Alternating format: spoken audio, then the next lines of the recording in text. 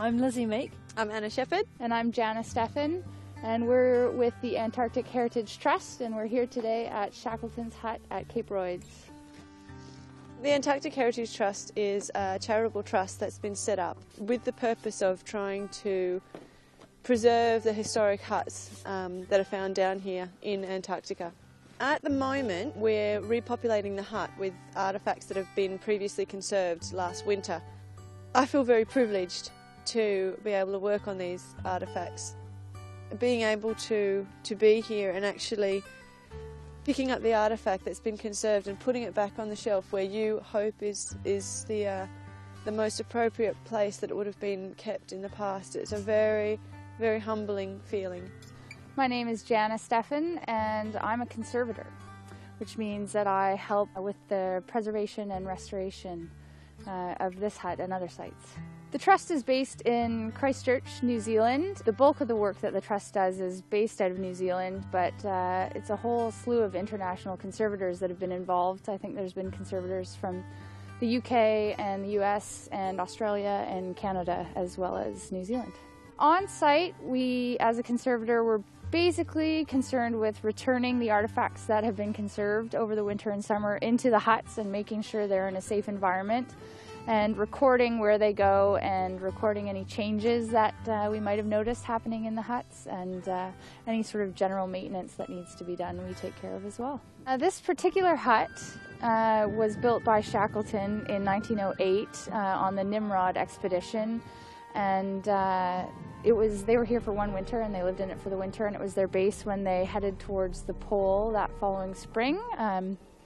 This project is really quite significant for me personally, because ever since I was a little girl I've had a really strong interest in polar exploration, and so I've read pretty much all of the first-hand accounts written by the men that were down here, and so for me to actually be standing and working inside the huts, I never even imagined that would have been a possibility. And so every artifact that I work on, everything that I see, I can pretty much relate to some aspect of the story, and that's to be so involved in history like that. This is such a harsh environment that if we weren't doing the work we're doing today, this would all be gone in 50, less than 100 years. And I say that with a good amount of certainty, because there are other huts that have just been completely ravaged by the wind and the snow and the ice and the scoria. And so what we're doing is keeping it around so that future people can get the feeling that we get when we walk inside the hut and feel the ambiance and feel what it would have been like to be the explorers down here. And without the work of the Trust, that just wouldn't be possible. My name is Lizzie Meek. I'm the program manager for the artefacts conservation side of the Antarctic Heritage Trust. So I plan and manage and implement the conservation of the artefacts inside the hut. So that's the actual objects that were left behind by Shackleton.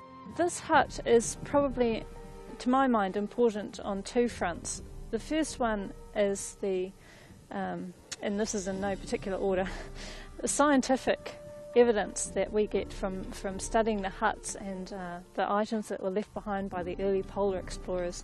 They tell us a lot about people who lived in that era, particularly people who were exploring in this harsh climate.